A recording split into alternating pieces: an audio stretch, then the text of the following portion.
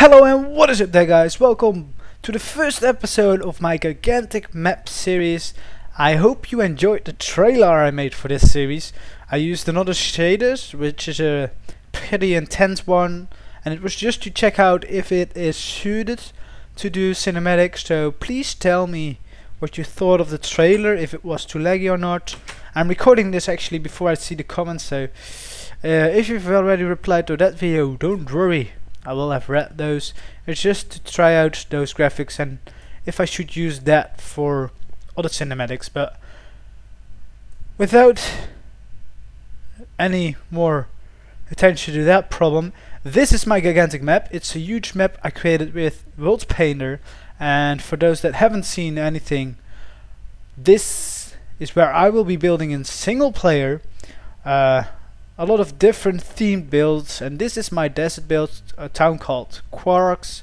It's a trader settlement, a trader post, and we'll just be going around this town to talk about everything I've built so far, and for anyone that has already seen some of my videos, some buildings might be familiar and some of them are new. So yes, the town isn't finished yet. I still need to add a couple of things, but it's getting there. So this is the first ship. It's a trading ship which has docked here in port. We've got a fishing ship over here and another little ship over there. Then we have the entrance to the settlement here, and a little entrance to where the fishermen will live in this house. Here to the garden here, and this is a house for the other sailors of this settlement. But if you go through this small arch, I should say, you get into town, and the first building you see, the most fancy building that you see on this coastline, is the dock office. So that's where you report yourself if you're a trader and say, I want a market stall, or I want placed in the storage, or I need a room to sleep, and that's what you can do there. Then when you go on, you'll see some market stalls. I haven't added anything in there, but you'll see some over there. This will be a big market square. I will be adding a lot more market stalls over here, maybe a fountain, something like that, some pretty detail. And yeah, that's it. And this is the market slash garden thing. We've got a big garden in here.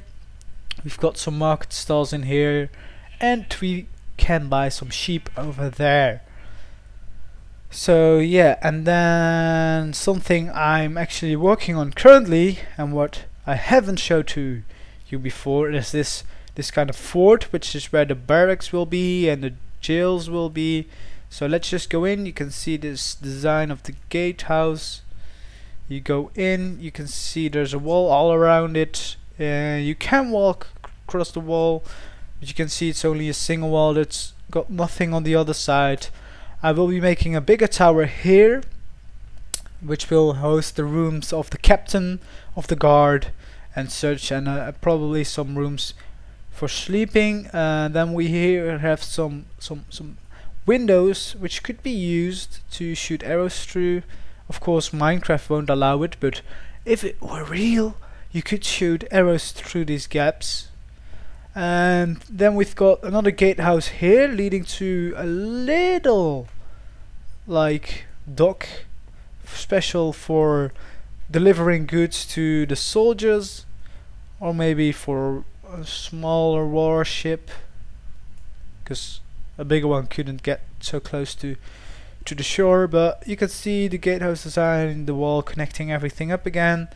And then here we've got a little building. I haven't done the inside yet, but this is the entrance to the jails, and this is where I will make a torture room, some torture thingies. And then here we've got the jails. We've got one which is for the really bad guys that need to be alone and can't really see anything beside their walls. And then we'll have certain rooms which will have a window and a place to pee and drink in.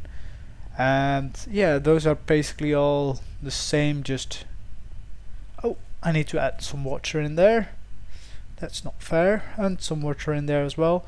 But yeah, you can see very small cells, but I thought it would be nice to have them. Well, not really nice, but it would be realistic to have them. And as soon as I'm finishing up that area and the market area, I'm actually pretty close to finishing up the whole map. So let's just have a look on this market. You can see a lot of detail here. You can see this is where the blacksmith works, this is where he lives, and it's connected to the jeweler, which share the workplace. And then over here we've got the keep, where the lord of this settlement would sit and rule. And this shop, which I still need to decorate, will be where you can buy bombs, so TNT and stuff. I thought that would be fun to have. Then this is a little bakery. Oh, this is not right. I need to fix that. So that's better. So this is a little bakery, and then we've got the house for the baker there. We've got the slaughterhouse, the butcher, where there's some meat hanging outside. It's not very good for the meat, but it looks fun. You can see what it is this way, so that's why I did it. Then over here we've got the poor area, but we've got one more shop over here, which is the silk trader, which can make all his beautiful wares out here in the garden. You can see this is a bit of poorer housing. We've got one barracks here to keep watch over this poor district, and in the poor district you'll see really cramped streets, missing bricks, a lot less detail, so only one stone material, and a lot of ways to go from one roof to the other roof without having to jump in most cases. So that's pretty fun, and it will actually be very fun for PvP stuff. So yeah, just jumping from one rooftop to the other. And then we here have a little black market where you can buy goods over here, and they store them on the other side. Then we've got a little fountain on this side, and this is a little mosque. I didn't want a big one just because it's a very small settlement, and I felt like it shouldn't be too big, otherwise it would take away from the realistic feel of this settlement. And then here we've got the place to clean yourself, and then on here we've got the entrance, and this is where everything happens. So yeah, let's go over here. We've had those buildings, and then over here we've got the inn with a lot of different gardens on the sides and roof gardens, and just a lot of different rooms are inside, so it's quite a fun building. Then here we've got two richer houses, but not too detailed.